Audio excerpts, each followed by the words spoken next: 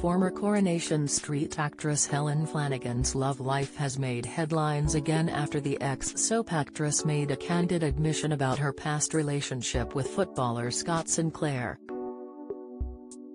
The celeb star, 33, emotionally opened up about her 13-year relationship with the Bristol Rovers winger, 34, and shared the reason why she continues to wear her engagement ring on her finger.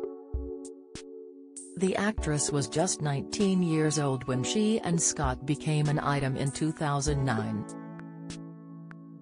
Helen and Scott got engaged in May 2018, but in October 2022, the couple announced they had decided to go their separate ways.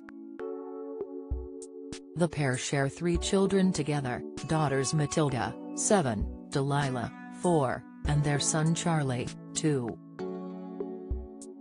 The former reality star has now shared that she wears the ring on her right hand, rather than on her wedding finger, as it symbolizes her journey. She said, "I still wear my engagement ring and Nana's wedding ring because I love it. I wear it on the other hand. It's part of my journey. Also it took him, Scott, bloody long enough to put it on my finger." Typical Scott. "I remember being like, when is he going to propose?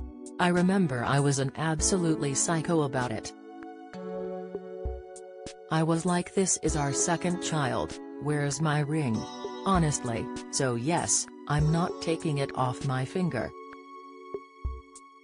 In February 2023, it was reported that Helen had joined celeb dating app Raya. At the time, a source told The Sun, Helen has been feeling more and more positive about the future since the new year and feels ready to enjoy some nice dates and male company. "She's feeling super confident since her boob job and just thought, why not? Helen and the kids were having a great weekend in Paris and she felt ready to dip her toe back in the water. Dating doesn't have to be serious, it's not about finding a rebound relationship. Helen just wants to enjoy life again. Obviously, it's not nice for Scott to hear. He feels humiliated, but it is what it is." A year on from her breakup, Helen has hinted that she has dipped her toes back into the dating pool, and admitted there is currently a special someone in her life. She confessed, "I don't think I'm ready to talk about dating. I will at some point, not at the moment, but I did find someone who was really kind to me and we're really good friends still. He made me feel beautiful and special, which was nice. It's really important who you choose to spend your time with."